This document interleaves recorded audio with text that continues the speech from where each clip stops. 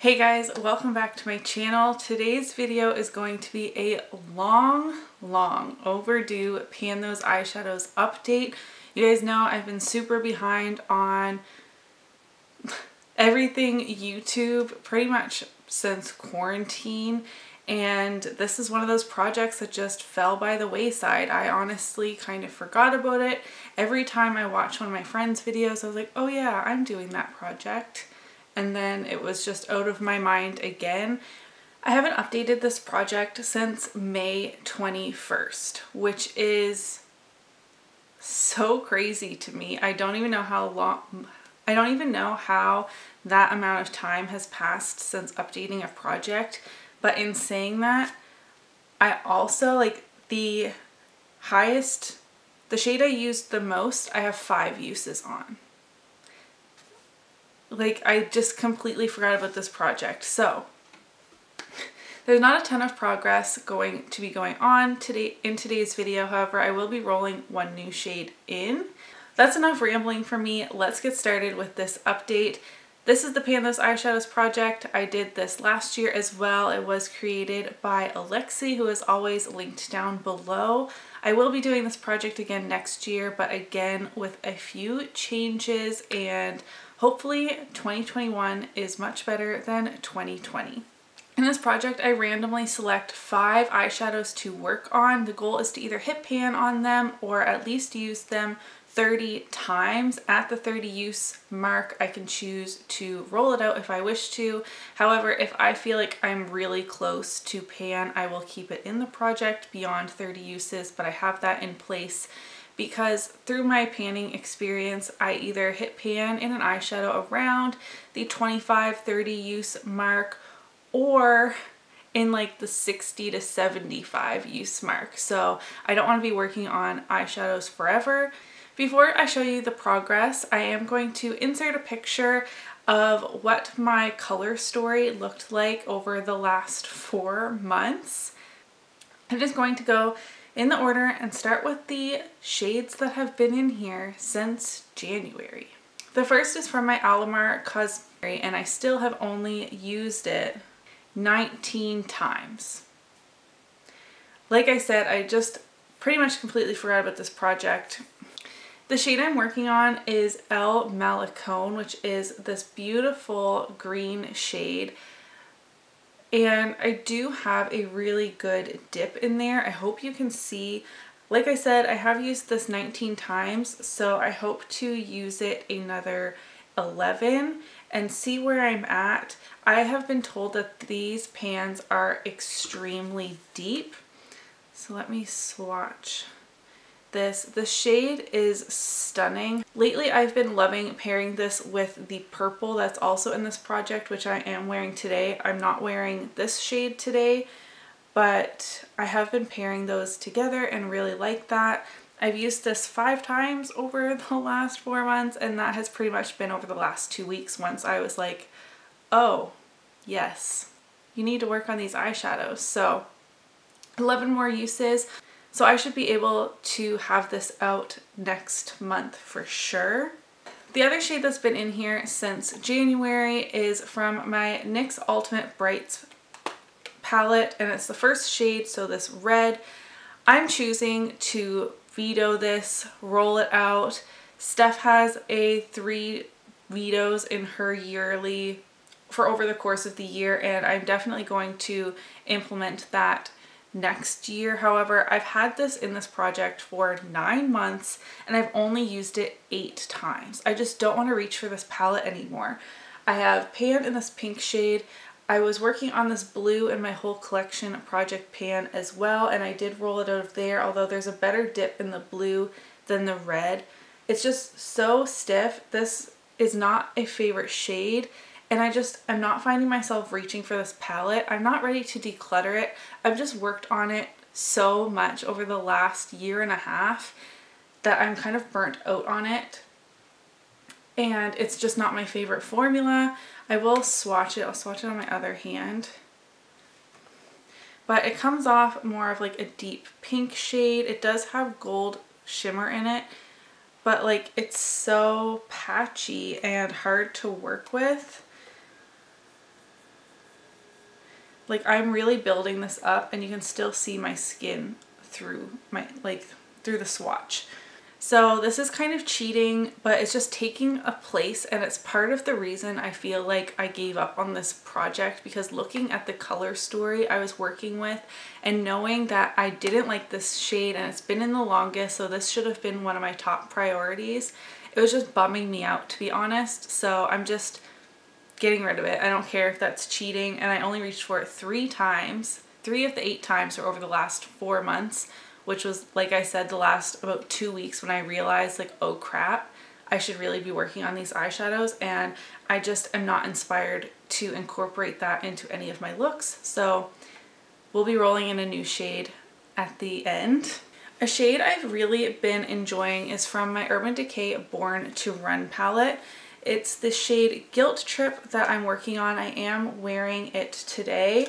This palette is a really great fall palette. I'm happy that it's in my everyday makeup drawer. I actually rolled this into my Painter's Pan project as well to create 3 like very different eye looks using this palette, and I'm just happy to be working on this, to be honest. I have reached for this 4 times over the last 4 months, and again, that's been over the last week or 2, for a total of 10 uses. So 20 more uses and I can roll it out. However, I do have a dip starting, but we'll see. I know that these eyeshadows are pretty hard to hit pan on. We'll just see where I'm at 30 uses. I may choose to roll it out, but this is a great shade to be working on this during the season. In my last update, I actually rolled in 2 new eyeshadows. So the first of which came from my PUR Festival palette, and it is the shade Good Vibes. I used this 4 times. It's a much deeper kind of coppery shade than I originally anticipated. Like, obviously I can see it's kind of on the deeper side in the pan, but on my eyes it just turns, like, it makes the look a little bit more deep and smoky than I originally thought. Like, when I first started reaching for it for looks and putting it all over my lid, I was like, whoa, this is getting pretty dark. So now I know how I want to use it a little bit better. It is really beautiful. I'm quite enjoying this formula. It's a really nice metallic coppery shade. Now looking at it, maybe I should pair the purple and this copper together. That might be a fun color combo. The other shade I rolled in last update was also from my BH Cosmetics Take Me Back to Brazil palette. I had hit pan in a shade that I rolled out last update, only to roll in a different shade from this palette. I can hit pan in these shades in approximately 16 uses, and I've only used it 3 times so far. It's shade 29, which is this kind of murky, warm toned green shimmer. It's a lot different than I thought it would be. It's very similar to the Alamar shade in how I would use it, but it definitely has like a very yellowy, I have to build it up quite a bit, undertone to it. It's like a grassy, summery green.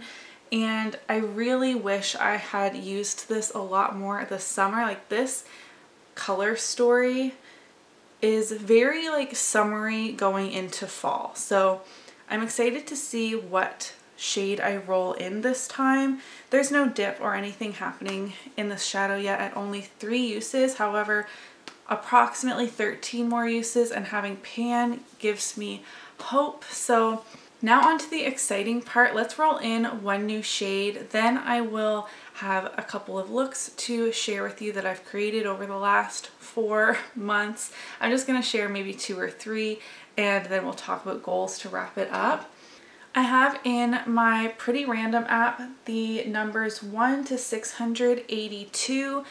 These are all of my eyeshadows. It's fully updated. I do not want to roll in a black. And other than that, I think everything's fair game. I don't know if I want to say that. We'll see.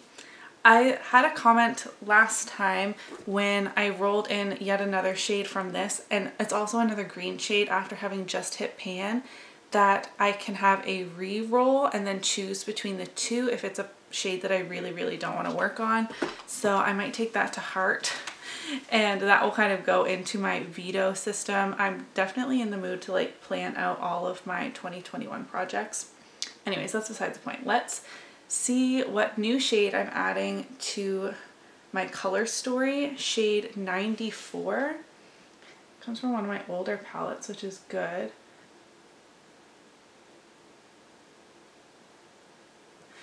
Oh, this is a great fall palette. However, I have no idea what shade, like what the actual shade pan is. So let me go grab that.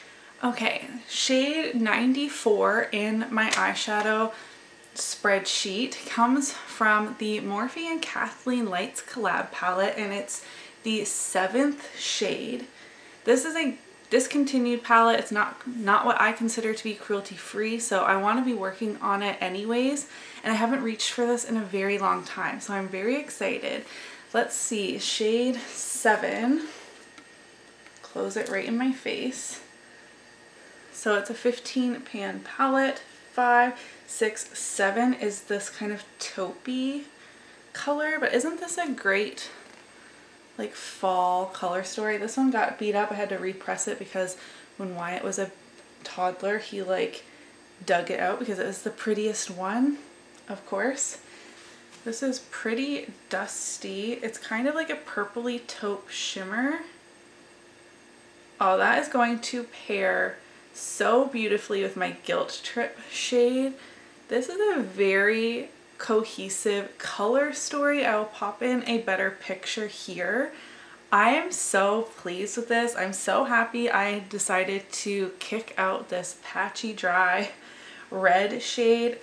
Okay, I'm feeling so much better. I'm feeling re-inspired, which is the point of this project. It's to be creative, get out of your comfort zone, create new color combinations, and I'm so pleased. So my goal on this will of course be to hit pan, or at least use it 30 times and see where we're at that point. Okay, I'm going to pop up this summery one. I did this at the beginning of July. I used the coppery shade from the PUR Festival palette, as well as the greens on my lower lash line and in my inner corner. I felt like this was a very summery, beach inspired look with like the sandy coppery color blues and the greens. I was pretty happy with that, and it definitely pushed me creatively. Then I did a more murky, greenish, cool toned type of look. It's kind of hard to describe. I think it was Laura said it reminds her of watermelons, because I had green on my eyes and then like a corally peach lip that were definitely like really contrasting, and I liked that look a lot.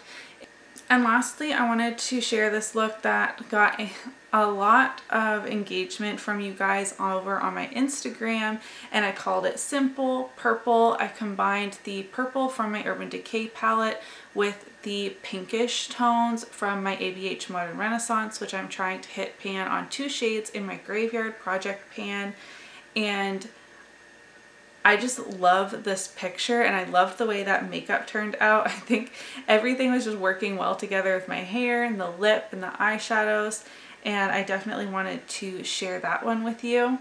To wrap things up, let's talk about goals for next month, and I will try my best to actually update in 1 month. I have some pretty lofty goals. First off, the Alamar shade, only 11 more uses. That's definitely doable. I just need to push myself to be a little bit more creative with it. I'm someone that really hates to pan a look. Like, I can't do that. I need some variety. Maybe if I do it like once a week, the same look, I'd feel okay with it, but I definitely can't do it every day. But 11 uses, like I said, is completely doable, and maybe I'll hit pan before that. Who knows? And then I think my next target would, I mean, only approximately 13 more uses on the other green shade to hit pan on it. I don't know if I want to set that goal. I don't know if I'll be able to roll out 2 shades, but I try and go like have the one that's been in the longest be my priority and move down. However, I think this is definitely my top priority, the Alamar Cosmetics, and then I might equally focus on the Decay Born to Run shade as well as the BH Cosmetics shade, because I know the BH Cosmetics shades are so small that I don't want it lingering until the end of the year, which we pretty much are. I mean, I would have another update and then a finale, because I do think I want to do a complete refresh for the new year. So we'll see. I'm not sure how many pans I'll be able to hit by the end of the year, but I'm definitely feeling more inspired for my project pans and YouTube and makeup in general recently. I feel like things have finally settled now that we're back to school and back in a good routine and stuff. I'm feeling much better. I'm sorry that this update wasn't all that exciting. I'm hoping for better next month. As I keep mentioning, I am feeling a lot better these days, and I'm excited to hit some more pans.